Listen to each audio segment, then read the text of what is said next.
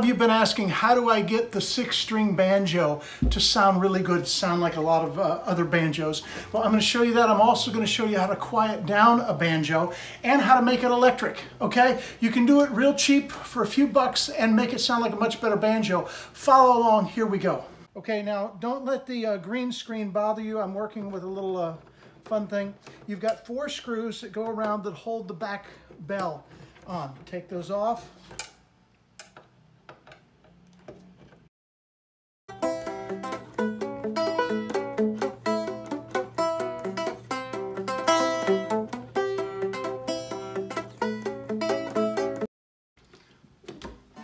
Those 4 screws take the bell off, okay? This is what you've got. Now, if you want your banjo a little quieter and a little smoother, which is what I do, I take foam, okay? That foam is about 4 inches thick, and I make it to fit right in there. If it pushes against the bell and pushes against the front, it quiets down the banjo. We have just a little slot right in there, but it quiets down the banjo, makes the tone sound much smoother, okay? Much smoother. Now, some of you spotted something in there. Let me show you this right here. That's how you make your banjo electric. All you do, you run a little 1/4-inch phone jack there, a $2 window sensor, piezo sensor, stick it right behind the tailpiece right there, and it's ready to go. But again, now we're going to stick this in here. Notice how it comes above. See how it's above? You want that. If it's flat with that, it won't push against the back bell, the back housing, okay? So now when we put this back on, like that, there's just a little bit of pressure from the back onto the head of the banjo. Very simple. Now we're going to zip it back together.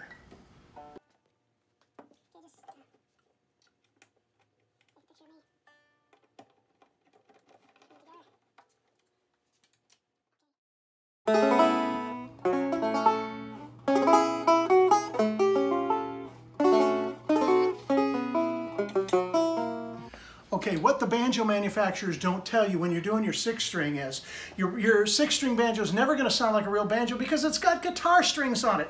A quick way to do this, I like custom gauge strings. Quick way to do this is get Nashville high-strung strings. Nashville high-strung strings. The highest string is actually what would be the normal sound of size of like a wound G on your guitar, okay? Because a banjo doesn't have those low boom, boom, boom notes. So if you have them on there, your banjo, your 6-string is never going to sound like a real banjo. Put a set of high strings on them. Now what I do is I flip-flop these 2 strings right here from the normal setup, okay?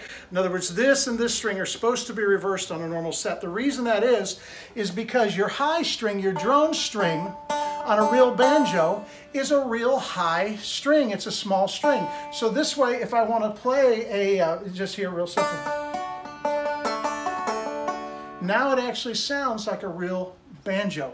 Even if I go to the top, it sounds like a real banjo. Now the volume is about 50% of what it was because we put the foam in there, okay? 50%. That's pretty good. That'll keep you married, okay? Think about it.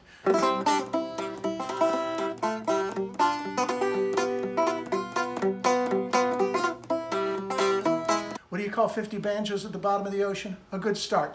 But I'm not downing on banjos. I've got one right here. The green on there, what's that for? We're just going to have a little fun in the Photoshop with the green on there. Now let's listen and see what the banjo sounds like after we've done the changes. Change the string. I'm not even going to plug it in. You don't even know. You know what they sound like plugged in. Listen to this.